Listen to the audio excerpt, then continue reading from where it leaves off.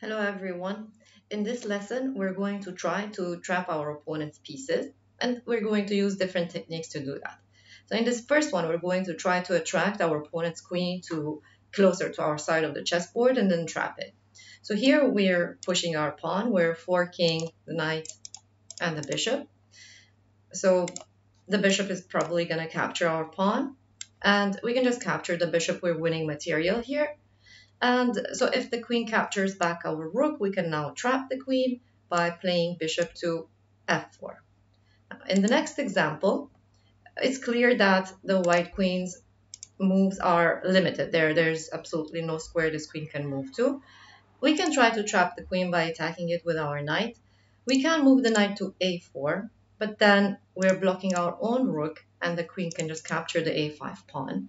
So we can also move our knight to d4, but then it will be traded by the white knight. So what we can do is first we can get rid of the defender, get rid of the f3 knight, and then move the knight to d4, and now we have trapped the white queen. Let's see. In the next example, we want to again trap the white queen. It's clear that if we attack the white queen, there's only the c2 square that the queen can move to.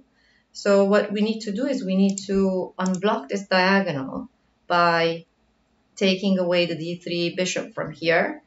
So we can just capture the c4 pawn with our knight.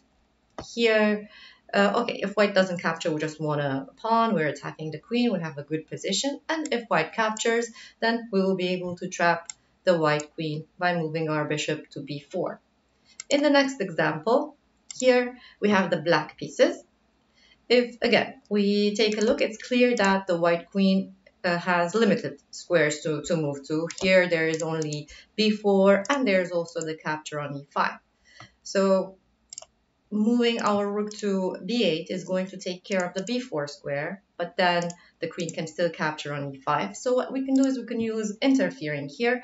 We can push our pawn. So then here we are attacking the white bishop. If the queen tries to escape, we are winning the bishop. While if white captures, now we interfered between the rook and the queen. So now the queen cannot move to e5 anymore, and we can simply trap it by moving our e-rook to b8, and we can win the queen on our next move. Let's see. In the next example, here again we have the black pieces. It's again clear that the white queen has no safe moves to do, and that's going to be our target. We can simply push our pawn and attack the queen, but then we're blocking the rank that's the fifth rank that our rook is controlling. So the queen can move to h5. So if we just push the pawn, the queen can move to h5 now and escape. So let's go back. What we can do first is we can block the h5 square with one of the white pieces. So we can sacrifice our rook on h5. The queen doesn't have any moves to do, so capture is a must here. And now we can push our pawn. Now that h5 square is occupied, blocked by one of the white pieces, we can trap the queen. Let's see one more example. In this example, we're going to chase one of the black pieces and then capture them. So it's going to be the black rook, which again has limited moves to do. We're going to start attacking it by moving our knight to d6. The only safe square the rook has is to f8. And now we can win that rook if we just attack it one more time with our bishop. We will be giving up a bishop and gaining a rook, winning material.